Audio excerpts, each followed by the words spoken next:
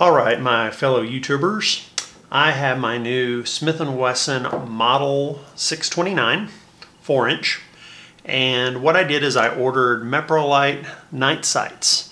When I ordered them and I took the screw out and put the new one in and tried to put the new one in, it was staked in, and when I held it in one side and screwed from the other, I basically ripped the screw head off.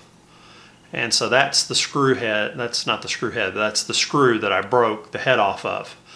All right, so I did what I always do. I said, okay, no problem. I'll go and order a new screw and a new windage nut, new for the rear sight. So I went on to Midway. Midway doesn't have any, no ETA. Doesn't have the kit, doesn't have the windage screw, has the nut, but no windage screw. So obviously people break the heads off these windage screws all the darn time. Midway doesn't have any. So I went to Sinclair's, I went to Brownell's, same story. I searched the web. Can't find a stupid windage screw for a Smith & Wesson K, L, or N model anywhere except for some overpriced ones on eBay. I guess somebody bought a whole bunch in the past and decided, okay, I can charge $12 to $15 a pop for a screw because nobody else has it. So called Smith & Wesson, they have the screw and the windage nut for me. And the windage nut, by the way, is pin staked on, so that's why they're broken so often. You're supposed to use a special tool to put them on and take them off. They also have a plunger and spring that go inside the screw head so that when you twist them, it makes a clicking noise so you know how you're adjusting and you're making clicks. So I'm about 2 weeks out before I get my replacement screws in. And by the way, this set right here is a set from Jack Wayland. Do not buy the Jack Wayland set unless you're putting it on a Jack Wayland rear sight. The Jack Wayland threads on his screw are finer than the screws on a standard Smith & Wesson sight. So you can buy the kit from Jack Wayland and spend 20 bucks like I did, but the screw threads are finer and it won't go on the Meprolite or the original sight because it's finer screw thread. Okay, so what did I do?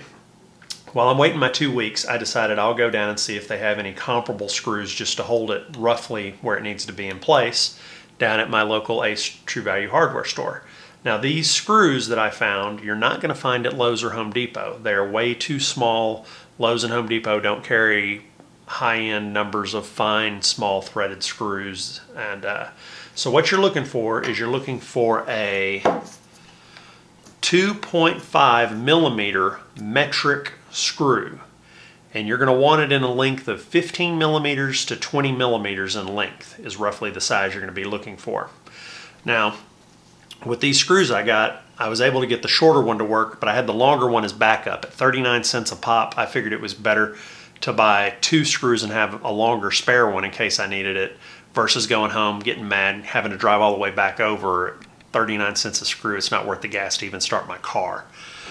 Okay, so normally the screw head goes in this side, but it turns out that the nut on these screws, this little nut here, fits right in that recess and locks into place because there's grooves already in the recess. So what I did is I threaded it the opposite way. I put the nut in the side that the head goes in, and then I put the head on the outside. So when you screw it in and put your sight on, you have to put the sight on and then put the screw through the sight instead of sliding it on as one piece. But that's not a problem. You just put the sight in, put the screw through it, shove the nut in, and lock it down. Then you look at it and you say, is that centered? And you use this, you can see the black piece right here. You compare the sight to the black markings, which with this sight, they come out and flare out right to the edge of it on both sides, as you can see. So I was able to see when I first put it on, okay, no, it's not centered. So I loosened the screw where it was out of the nut, pushed on the sight and adjusted it, then repeated. Okay, now it's too far to the right.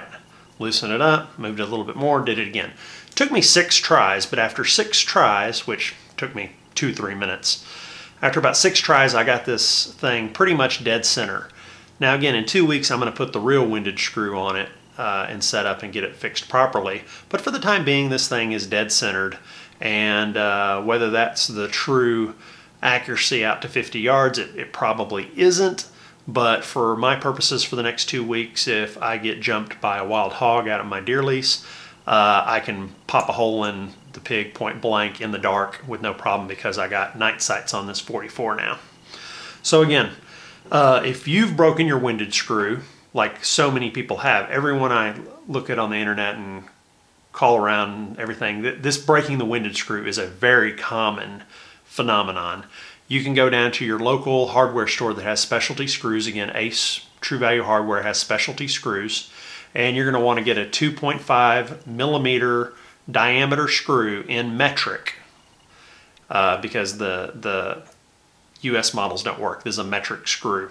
So 2.5 millimeter metric screw, and you're going to want it to basically be 15 to 20 millimeters in length, and get the corresponding nut that goes with it in the little box that it comes in their little bin. So again, I hope this helped you guys. If you're out there, you can't find that stupid part, your 44's down and you want it, you need to take it out and have it for piggy defense, then this is a stopgap measure. I mean, technically this could remain in it permanently, and you can just jack with it till you get it dead on at the range, and then you don't have to bother ever adjusting it again.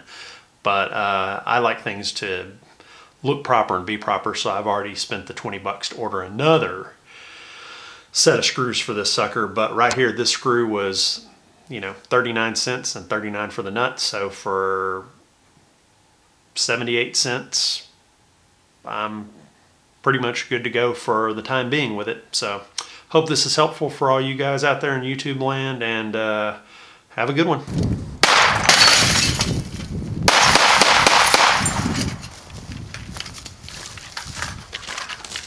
Meep, meep.